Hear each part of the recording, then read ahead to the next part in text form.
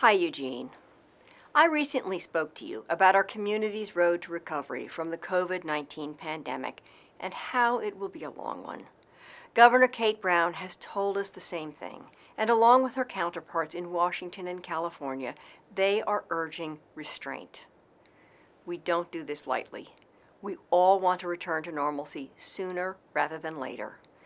But as Governor Brown says, the best path forward is a cautious one, and one that proceeds gradually, carefully, and incrementally. I maintain the best thing we can all be doing right now is staying home unless it's absolutely necessary to go out. We are making progress in our fight to flatten the curve of the pandemic. Now isn't the time to let up. Our recovery planning has already started, so we are prepared. New staff have come on board to the Emergency Operations Center who are solely focused on recovery. The developing long-term community recovery plan includes business and employment recovery assistance, housing assistance, and development and infrastructure supports, as well as the city's cultural services, events, and activities that bring us lively, engaging experiences. We know that thriving communities work together and across all levels. We've already seen multiple groups come together. Stores, where we shop for food and other essential items, continue to change their practices to allow for more room and space.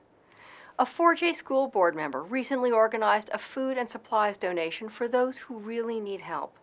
Volunteers collected $10,000 in donations and will be able to help hundreds of local families.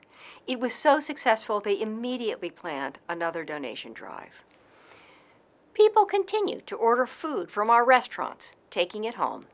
A much-needed boost to those companies that employ our friends and neighbors and are trying to hold on. These are all little things that can make a big difference. All of them have one uniting goal: limit the spread of COVID-19. It brings me joy to see us working together and reminds me that we all need to stay the course. I hope this leaves you feeling optimistic too, and a renewed sense of staying the course to stay home and save lives. We will get through this together. Thank you, Eugene, and take care.